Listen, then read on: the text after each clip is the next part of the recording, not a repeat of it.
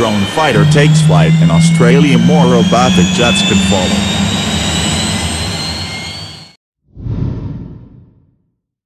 A new robotic fighter jet that Boeing BA -0.6% and the Royal Australian Air Force are developing has flown for the first time. Similar smart, armed unmanned aerial vehicles are in the works all over the world. The Airpower Teaming System drone took off from Woomera and RAAF base in southern Australia. The 38-foot-long, single-engine vehicle flew along a pre-programmed flight path while under the close supervision of operators on the ground.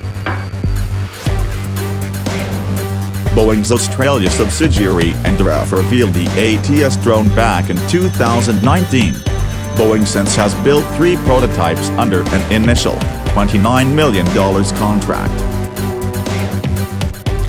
The idea is for the armed, subsonic ATS to function as a highly autonomous loyal wingman for human crews. A nearby human operator would issue orders, while the drone's own onboard artificial intelligence handles detailed maneuvers.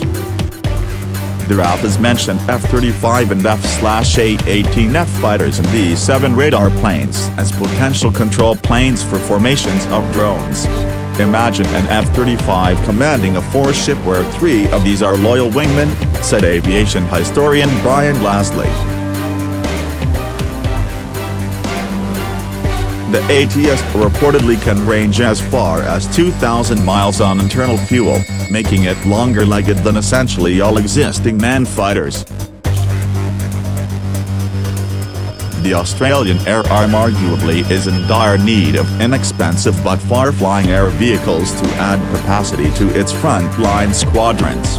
With only a small force of aerial tankers at its disposal, the RAAF could struggle to project more than a handful of fighters from Australia to likely war zones over the Western Pacific. The United States is developing its own loyal wingman drone under the Skyborg initiative. Russia, China, Japan and the United Kingdom, among other countries, also are tinkering with the man-unmanned teaming concept.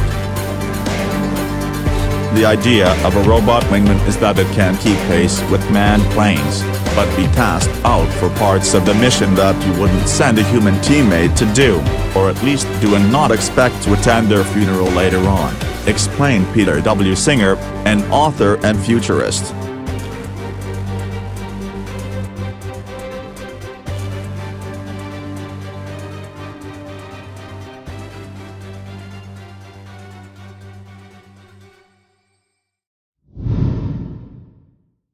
For example, they might be used to go into the teeth of an enemy air defense or even serve as distracting targets themselves. It's unclear when ATS might be ready for front-line use. The RAAF has yet to order the drone into production. Boeing stressed that ATS is available to foreign customers.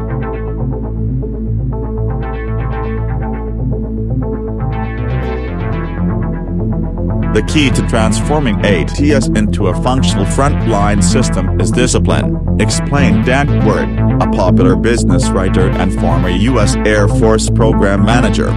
Take an iterative, incremental approach. Start with fielding a basic, simple proof of concept. Then add new capabilities gradually as we learn more about what the tech can do and what the operators need.